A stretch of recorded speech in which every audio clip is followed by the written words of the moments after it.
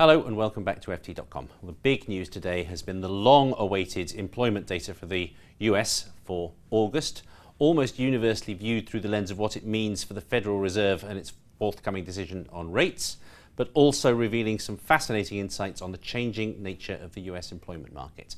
With me now to discuss this is our Chief Economics Commentator, Martin Wolf. Martin, thanks for joining me once more. It's a pleasure. Now, let's start by taking a look. We've got a chart here to show you the US employment ratio, the total proportion of the population that's in work. And despite the headline figures about the increase in the payrolls, we can see that on this measure, we're still back where we were somewhere in the late 70s, early 80s.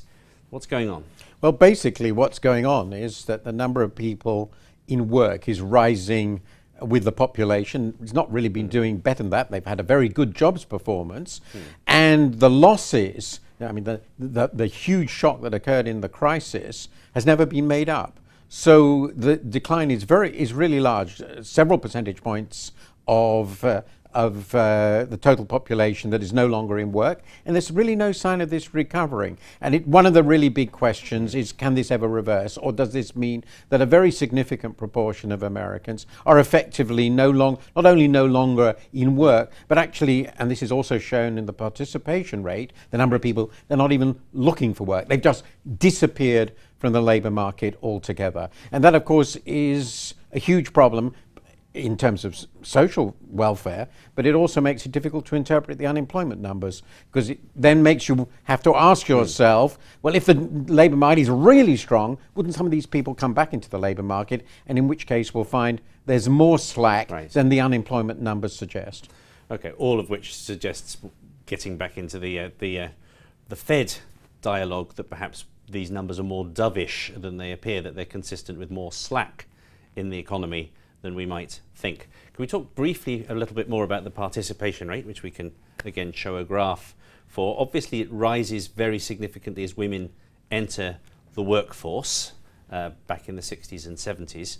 And 80s, actually. Yes, but there's no great sign of women deciding they're not going to look for work anymore. How can we explain this equally clear-cut decline in the participation rate in the last few years? It seems, as I understand it, to be predominantly men, relatively unskilled men, who've lost their jobs, their employment opportunities have gone, and they've found it's impossible to get jobs, and they've given up. They've just disappeared from the labour force altogether.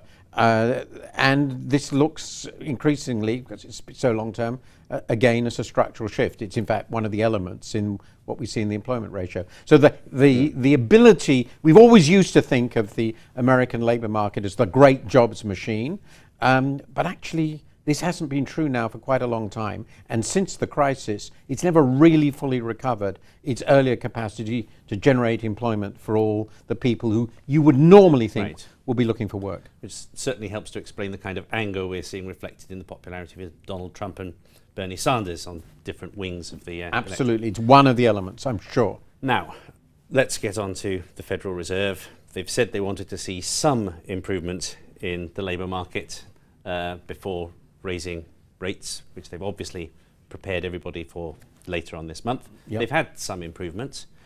How would you gauge this very difficult decision for them at this point? Do you think, first of all, do you think they will raise rates? I think, if I were honest, I don't know. You should be honest. I don't know. Predicting what a small number of people will do on an even tightly balanced thing is difficult. But it seems to me that everything that has happened in the last few weeks, including actually this jobs report, but obviously including the market chaos and so forth, would suggest that it is quite sensible to postpone the decision. Everything has shifted them in a more dovish direction, since I suspect they were quite divided already. I would be modestly surprised if they raise rates. And by the way, I don't think they should, but that's another matter.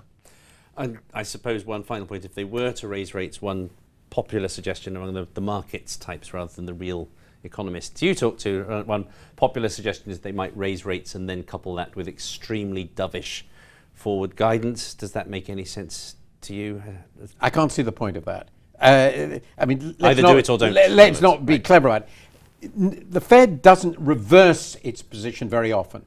It started cutting rates a long time ago, I don't think it's raised rates for about 9 years. I haven't tested it. Maybe it's 8, but anyway, for a very long time. And normally, when the Fed raises rates or cuts them, it means it's part of a sequence. So by raising rates, the Fed seems to me it will be signaling not just that rise, which is worth what who cares about 25 basis points, that it is intending to tighten.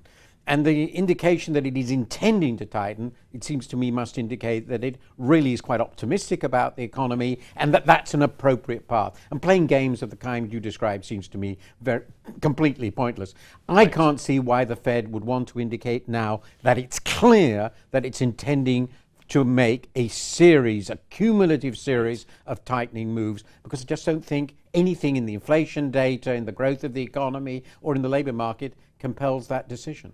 Okay, Martin, thank you very much indeed. Martin can judge the Fed as well as any of us, which is to say, as he honestly said, not necessarily very well, but I'm inclined to agree with him. I do think there is a chance that the Fed raises rates. I do think, on balance, the odds at this moment are that we do not see a rate rise later this month.